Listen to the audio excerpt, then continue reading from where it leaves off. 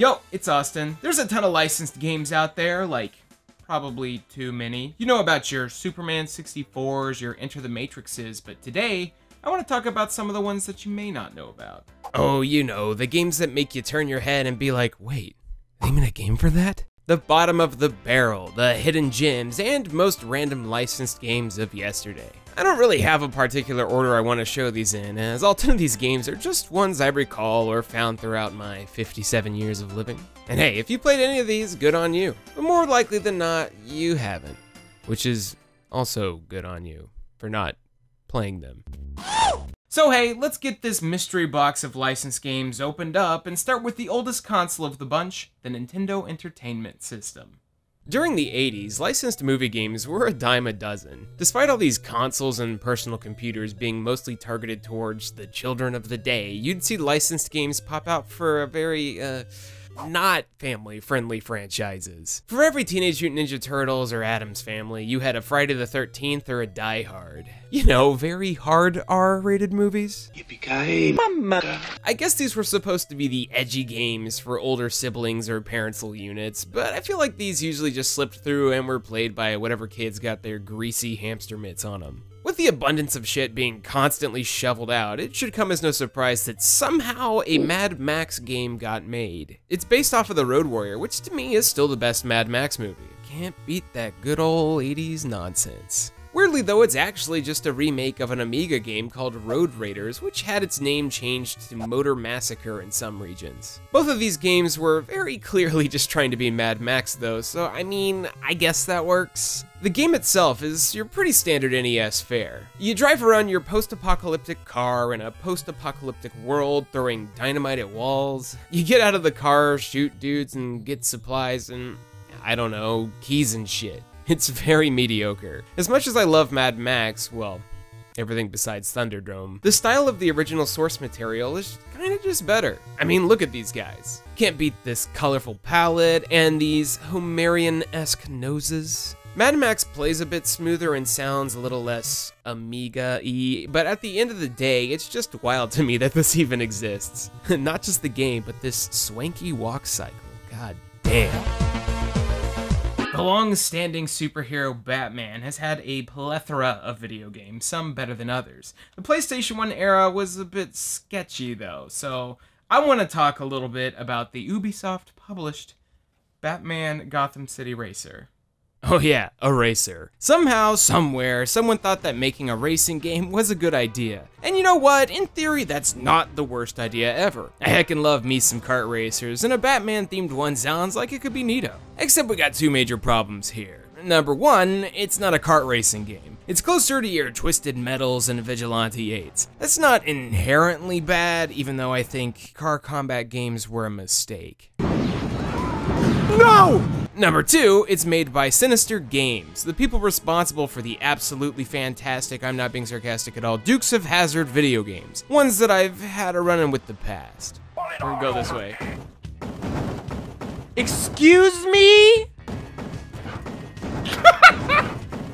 What? No! So, Batman. We're following that awesome cartoon, The New Batman Adventures. In the story mode, we get like a clip from the show and then we're thrust into gameplay, which is unfortunately as bad as it looks. Everything looks the same. I feel like I'm playing an early build of Death Stranding. Turning feels awful, shooting things feels awful, the quality of the cutscenes is awful. Every mission is basically chase someone or get from point A to point B in a time limit. You can play as the heroes or villains or against a friend, but if you subject anyone to this, you're probably a bad person. It's not even fun bad, it's just bad. With a name like Gotham City Racer, I got excited for some kart racing shenanigans, but alas, that's not what we're playing.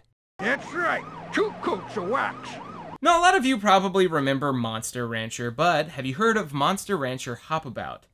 Member of the community, Superfly1787 has, and all I can say is f*** you. You. You may have seen the cartoon, you may have played the PlayStation games, you might even have played that one weird Game Boy Color card game where you start as a toddler who literally crawls on his knees, but you probably didn't play Hop About. Take Jumping Flash, take the old school game Bounder, then take a few Monster Rancher characters, toss in some random floating platforms, power-ups, and stat boosters, grind it all up, and boom, you got yourself this. Ugh. Hop About, or as it was known in Japan, Monster Farm Jump kinda just slid out over here in the States, and I'm not really sure how anyone thought that was a good idea. Especially in 2000, like months after the PlayStation 2 came out. Monster Rancher had a weird success in Japan that it never really saw in the States. It was always kind of like that other one, standing next to Pokemon, Digimon, and like fighting Foodons. Well, I mean, looking at the screen right now, you've seen the entire game. You jump. If you dig this kind of game, then by all means, it's a solid Bounder clone, and like, that's it really. Let's move on, away from the musk. Speaking of games that shouldn't exist, why don't we go ahead and move on to Napoleon Dynamite for the PlayStation Portable. Yeah, you heard me, you musky b****. The older I get, the more I realize how much Napoleon Dynamite actually influenced the way I interact with people. Not in like an awkward manner, but by the fact that I say bullshit like your mom goes to college. It's probably worse, to be honest. Despite the fact that on the third day the movie was showing at my theater, a friend and I had the theater to ourselves. Similarly to the way I saw Dragon Ball Evolution. Napoleon Dynamite sure was a movie, and for some reason it got a video game. 2 actually, but the PSP one is the one I'm showing. Why does this exist? Anytime I saw the UMD laying around at a game store, even one I worked at, I thought it was just a movie, but no, it's an actual video game. A mini-game compilation mini-game that is small. The art style here is actually well done, but at the end of the day, it's just various low-quality mini-games, dumb writing, still frames of the movie pasted on the screen, and I just don't know. If you got this game by means of purchasing it with your own currency back in the day, please let me know because I have many questions. Speaking of things that you bought as a kid, the next game took me a while to find again. Now, a lot of you have seen different iterations of the Jungle Book or played one of the many video games of the Jungle Book, but you haven't played this one. So, as luck would turn out, there's a Jungle Book video game based on the live-action movie. No, not the one with Bill Murray. That movie's pretty alright, though. It's actually based off the 1994 Jungle Book adaptation. You know the one. So, what is it? How about a mid-90s FMV game? Oh, hell yeah! Here, we follow some dude named Colonel Ilgwam. Yeah, not Mowgli or anyone who was actually in the story, but this guy. Just Mowgli spelled backwards. But cool fact, this guy is Gary Schwartz. You might know him as Heavy Weapons Guy, but if you're me, you know him as this guy, who talks to his monkey a lot.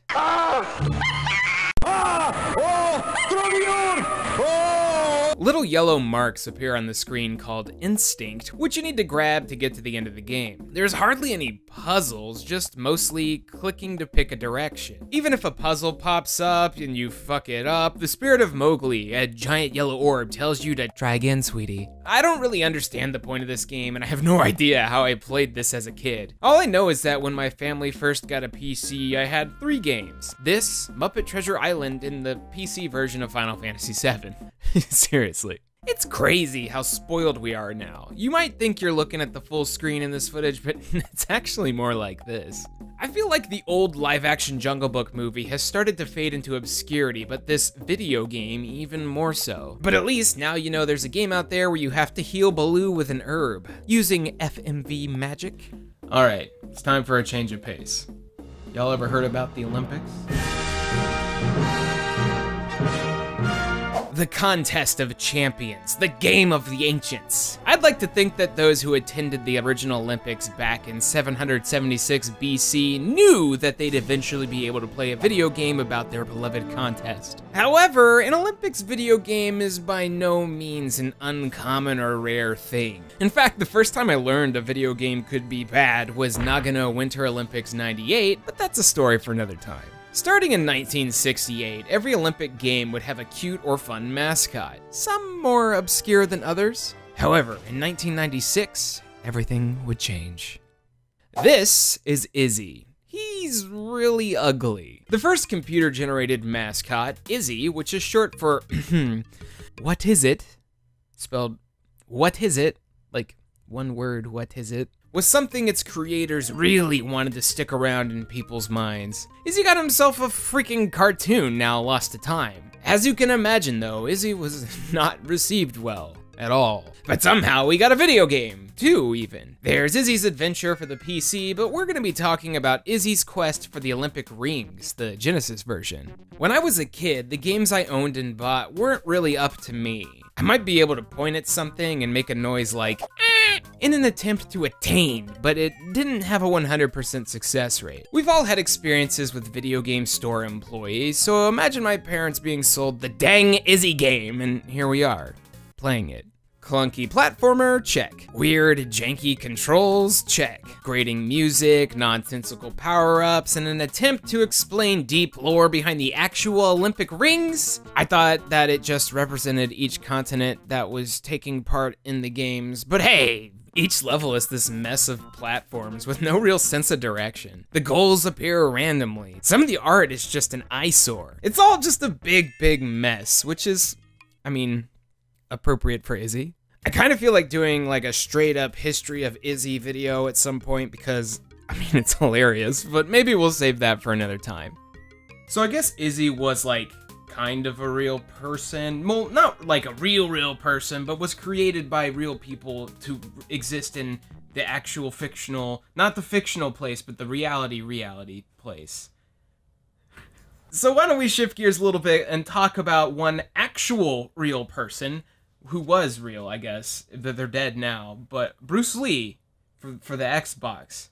Bruce Lee is, and always was, one badass dude. An actor and martial artist so legendary that to this day, people still try to act as him in modern movies. Some of his iconic moves and outfits have been referenced in ways obvious and some more subtle, be it the bride from Kill Bill donning the same outfit, or Sailor Jupiter doing the same moves. Name a day of the week and I'm probably down to watch Enter the Dragon. Bruce Lee is the bomb. So of course, the dude would have to have a video game made about him. As a kind of weird moral disclaimer, I feel like creating video games based off the legacy of someone so recently alive in the grand scheme of human existence is kind of weird. Let's just say that if I were in charge of a video game studio, I wouldn't approve of putting Kurt Cobain into Guitar Hero.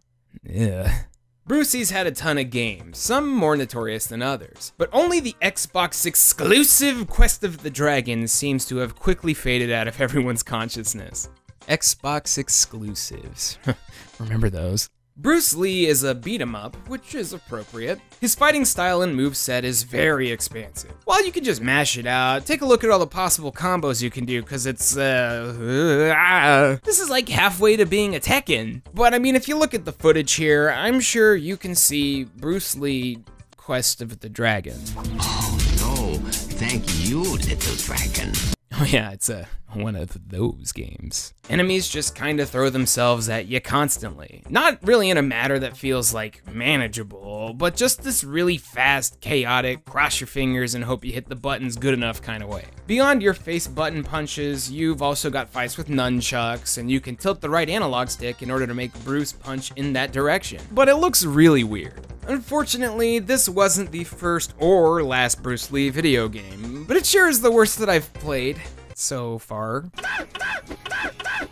I could literally make like an hour-long video on just Bruce Lee games because there's so many, but I'd rather not. In the future, everyone should just do the thing where everyone just makes a Bruce Lee video game OC as opposed to using his likeness. We've already got like Forrest Law, Liu Kang, Jan Lee. Just do that, please. It has been a while.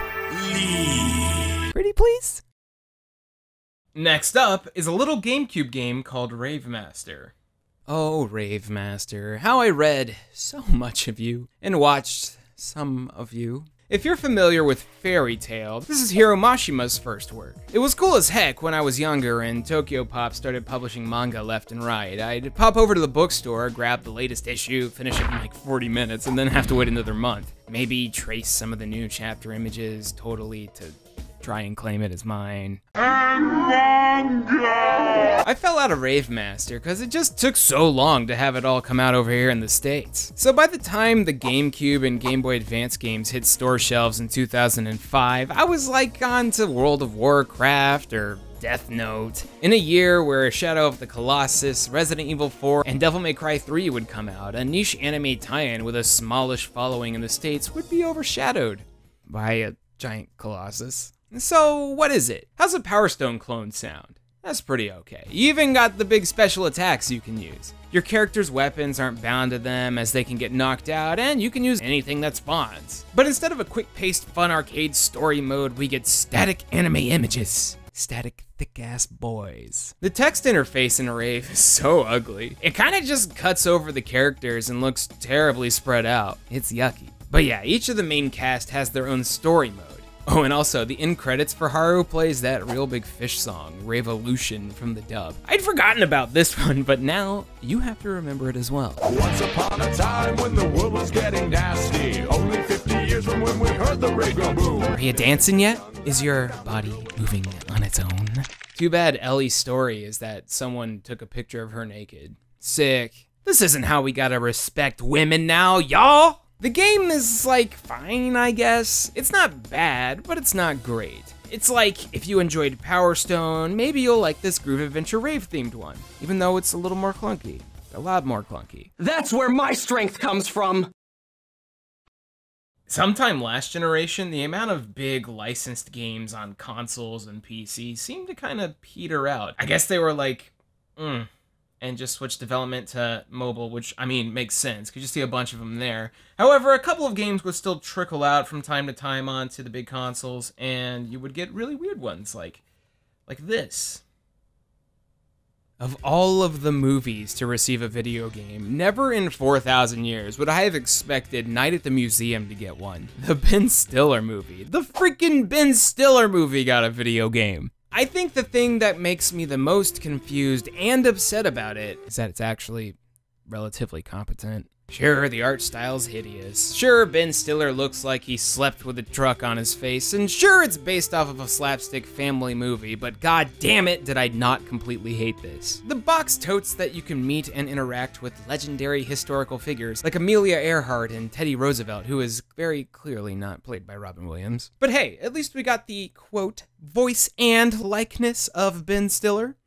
I don't really see it. So in Night, you play as Larry, who moves from his OG museum to the Smithsonian, just like in the second movie. It's a platformer with a decent amount of mechanics floating about. Rather than directly fighting things, you get a tablet from Akmenra, which allows you to like cast spells and stuff. You'll summon tentacles out of paintings and activate things. I guess that's where the E10 plus fantasy violence rating comes into play. Tentacles. Some of the platforming elements can be absolutely aggravating. Some of the puzzles are confusing and require a lot of patience, but Night at the Museum exists as a licensed game that isn't at the bottom of the barrel, and that's kind of weird. However, it's pretty cool to see that Ben Stiller was the lead inspiration for The Last Guardian. Hey, boy. Good to see you. So it's time to talk about the game that made me want to make this video in the first place, an import. Now, an import is obviously going to be probably something you haven't heard about, but when I heard that there was a PlayStation 1 Cowboy Bebop game, I had to hop right on that. If you don't like Cowboy Bebop, you're wrong, and I question your taste. Bebop is an absolute classic in every meaning of the word. It's kind of the gateway anime drug. Anyone I know who loves the medium loves them some Bebop. The amazing sci-fi jazz-infused martial arts space-traveling world-building Cowboy Bebop has a world that deserves a video game, and by God, it exists. That's not the music I expected, but that's okay. As you'd think with the story, it's basically a strange Cowboy Bebop episode. Obviously, I can't understand Japanese, but the story's pretty simple. The Bebop crew gets sucked into an alternate dimension. Oh, it's one of those. But to be honest, the story doesn't really matter here. Bebop is a 3D on-rail shmup similar to Star Fox, Sin and Punishment, or Panzer Dragoon. Similarly to Star Fox, the story doesn't really matter much. It's just, hey, there's a bad guy, go fly to him and shoot him a bunch. And you do. Oof, okay, that was rough. Maybe that was just me.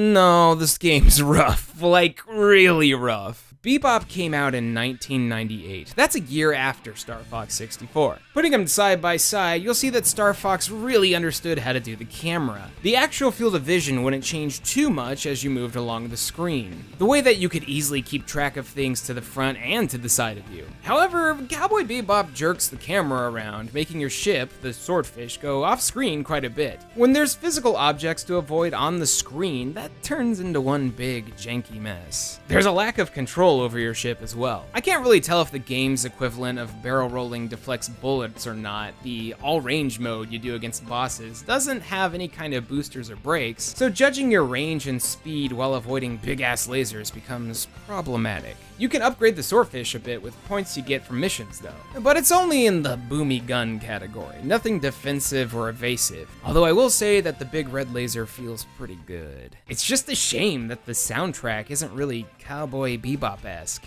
It feels like it was meant for another game entirely, and totally lacks the whole heroin-infused jazz aesthetic. So when you got Cowboy Bebop without the jazz, swordfish only, janky controls, final destination, what does that leave us with? A licensed game that not many know about, and maybe one people shouldn't know about. It's not terrible by any means, but with all of that and a lack of replay value at all, it's barely a rental. You can't save it all, and any of the points you accrue get reset between plays, so it's just a one and done situation. A big shame, and a bit of a heartbreak for a huge Bebop fan. Now, this isn't the only Cowboy Bebop game. Supposedly, the PlayStation 1 was the good one. So I think we all know that means we're gonna be diving into that another time. I'm not excited for that one. Save me. Alright, there we have it. 10 licensed games that you probably didn't know existed, and if you have, I'm sorry, please don't hit me. Hey, maybe if y'all like this video, I'll do another one because there's a lot, but for now, I'm gonna go make fajitas. Yo, thank you so much for watching. Thank you very much to all my Patreon supporters, and big thanks to Jackets, Jacoby Fitzpatrick, Neo Skunk, Flaming Fighter, Ronnie Vile, Superfly1787, Legend Gary, Spaceheart, Christopher Olivia, and Jackets. Thank you guys all so much for your very generous donations. If you liked the video, then hey, watch some more or something. We got more coming soon. Also, if you want to watch me stream, I've been streaming regularly recently, which is pretty rad. We're about to be finished with Corpse Party, so if you want to do that, go to twitch.tv/Austin Eruption, and I'll catch you guys soon. Love you.